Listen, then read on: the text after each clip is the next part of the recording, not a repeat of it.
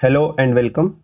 In this video, we are going to learn how to work with oj-dialog component in our visual application. In our earlier videos, we had learned how to build this application or the user interface. If you have not watched that video, please check out the videos. I will give the link in the card section.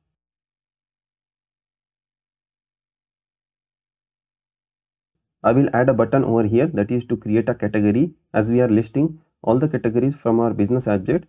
So on click of this button, it will open the dialog and it will ask for new category details so that it can create a new entry in our business object. For that, first of all, I will try to drop a button over here. I have dropped the button. Let me make it solid. Let me change the text to create category. Okay. Now I will switch over to the code view, and at the end I will drop the dialog. Let me drop the dialog over here. Let me change the button name to create. Also, we'll add one more button over here, that is for cancel. Suppose if you don't want to go ahead with creating the category, that the user can cancel by clicking on this cancel. So we are going to create the events later for those. Now within this flex, I will add form. I will add the form layout. For that, I will search for the form layout and I will drop it over here.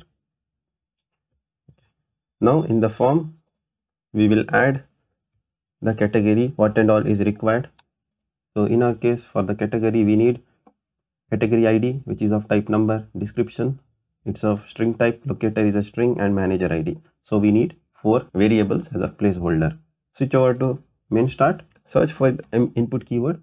First, we need the input number, that is for category ID. I'm changing the name as category ID over here.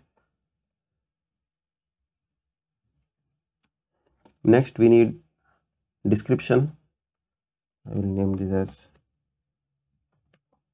description. Next, we need input for manager ID, which is of type number. At the end, we are going to provide the locator. I'm naming this as locator. Now we need to assign the values entered by the user on those form input segments in some variable. For that, we are going to create the type variable. First, head over to the types, click on plus from endpoint. As we are creating the category, we have to select this post. This is used to create the category. Click on next. First, we have to uncheck this, and let me rename create category object. Let me name this. In the request, we need the category ID, description, locator, and manager ID. These are the 4 fields which we are going to create in the form layout in the dialog. Click on finish. As you can see, create category object has been created with 4 elements over here. Now go to variables, click on plus variable. Here, let me create a variable for this, create category var. Now we have to select the type, which is of type create category object. Click on create. So our category has been created. Go to page designer.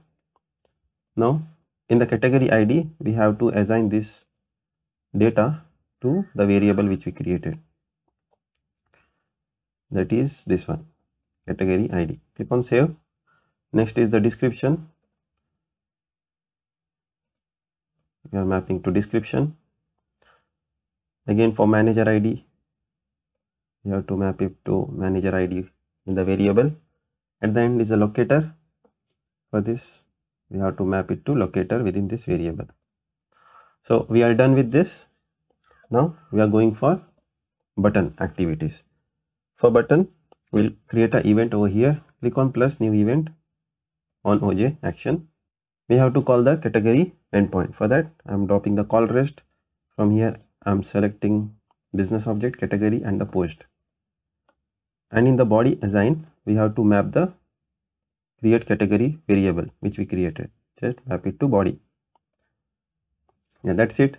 In case of success, we need a bell notification. For that, I'm dropping this. Provide the name or the summary as success, and in the notification type I am providing as confirmation. After that we want to update the SDP value. Okay, for that I am selecting this target as our category list SDP, with which we are populating our table, and type is refresh. And at the end we need to close the component which we opened, that is nothing but the dialog. From here we have to select the dialog and the method is close. Again you can rename this dialog from the HTML or the code of this page designer. Again, in case of failure also we want to close this component that is the dialog which we had opened. On click of that button, so here the method is close. Okay, so we are done with this. Now go to page designer and click on this create category. We want to open the dialog on click of this. I am renaming this to create category action chain. This is for dialog.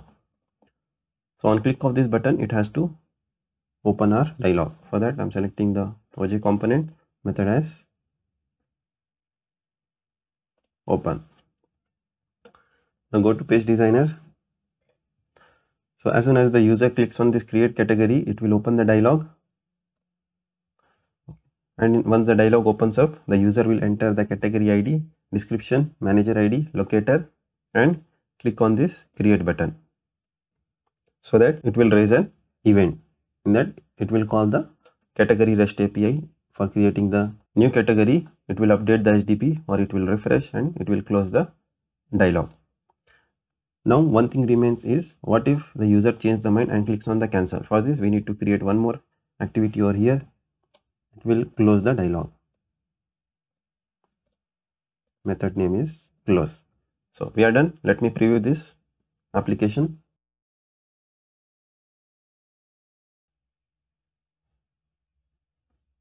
I will click on this create category. I will provide the category ID as 108, description water bottle, manager 103, locator is rack A3. Click on create. Yeah, it has created and it has inserted the data. You can see the water bottle has been inserted at the first row. So again we can sort this. I will show you how, and also we will learn how we can adjust this.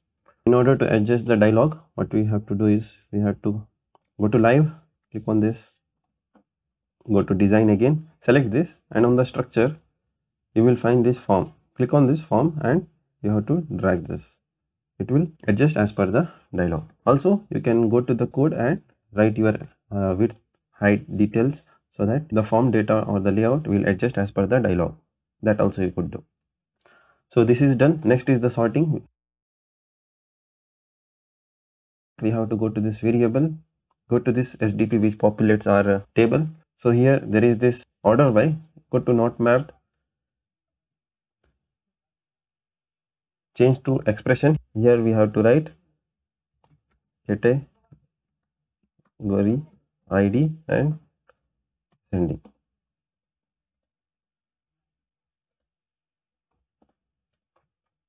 Yeah, done. Click on save. Now we'll preview this again. Let me refresh the page. Looks like there is an issue. Also you can go to this, right click and inspect, and you can debug with the help of the network and the console tabs available in the inspect or the developer tool. Now it looks like something issue with that names what we had put in the order by. So let me check what is the name category ID. Okay, the D looks in small case. So let me correct this and click on save. Now let me refresh this page. Yeah, now it has populated the table and it is in the order. Okay, that 108 what was appearing at the top, it is now ordered as per the category ID. Now click on this create. Now as you see, this category is span across this dialog width. So here I am putting this 109, description I am putting oil bottle, manager ID I will provide as 102, locator rack R2. Click on create. Yeah, as you could see, the new category which has been inserted, it is at the end. So this is ordered. So like this we can make use of this dialog and build applications with the help of Visual Builder. Please do like this video and subscribe our channel, and thank you for joining us in this video.